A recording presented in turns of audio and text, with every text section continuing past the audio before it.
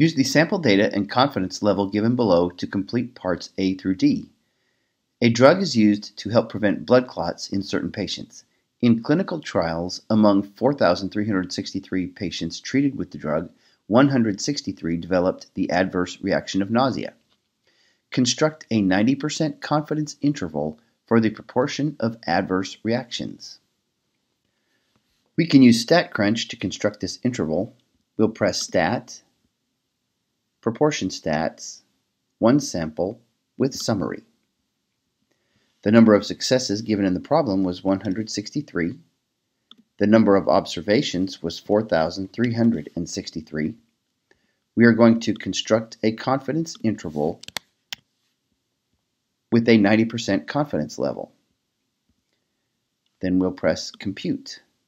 We are given the lower limit and the upper limit for the confidence interval.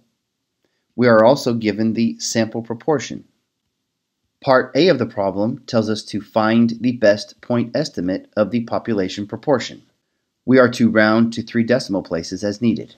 The output box from statcrunch tells us that rounded to 3 decimal places, the sample proportion would be 0.037. We are also to find the margin of error.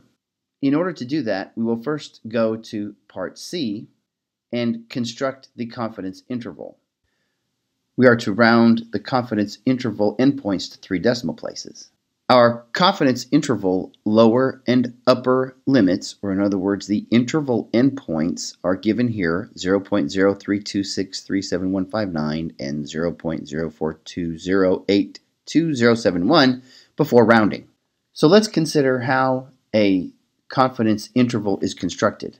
We begin with a point estimate, in other words, the sample proportion. We add to that the margin of error, and that gives us the right endpoint. Then we subtract from the point estimate, or the sample proportion, the margin of error, and that gives us the left endpoint. So the margin of error then is half the total width of the interval. So we can find the margin of error then by taking the interval width and dividing it by 2. So what we should do then is subtract the left interval endpoint from the right interval endpoint and then divide that by 2.